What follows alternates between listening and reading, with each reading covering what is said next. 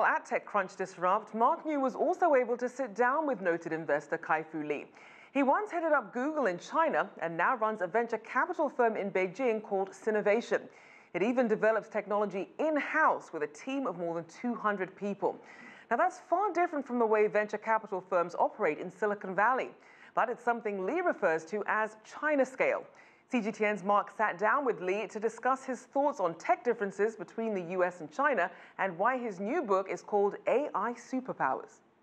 It's really about how China rose up to become an AI superpower, just like the United States, which is the other AI superpowers. The book is about the way in which AI is applied in China and the great applications in healthcare and education, and also that US and China should not view each other as the competitor, but rather AI will bring about so many opportunities and so many challenges that we should learn from each other. What are the key differences in how China and the US are approaching artificial intelligence? Very different. US is a very technology-centric approach, much stronger in basic research, top researchers.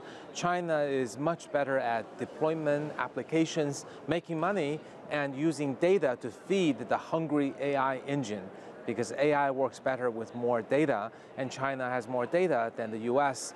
And therefore, the China AI actually often performs better because of a greater amount of data that's used to train the AI engines. So who's bigger in AI, China or the US? If we look at the top researchers, US is maybe 5-to-1 bigger than China. If we look at all researchers, they're probably roughly equal. If we look at the AI company's market cap, China is probably 2 times higher than the US in the unicorns or more successful companies. If you look at the internet AI, I think it's roughly equal with the top internet companies in US and China. If you look at autonomous vehicles, US is ahead by about 2 years. So I think you can see in each case, it's neck and neck, very close. You like to compare artificial intelligence with electricity. Why?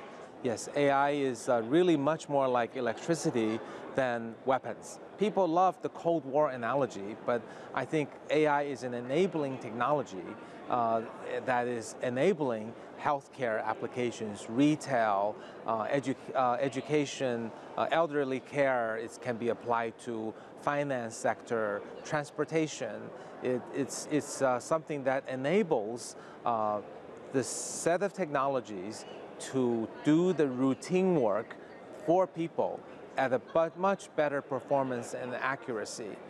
There will be an economic benefit because an AI-based marketing machine is better than humans. An AI-based loan decider is better than humans. An AI-based investment strategy is better than humans. So in each of the cases, there will be a dividend in making money.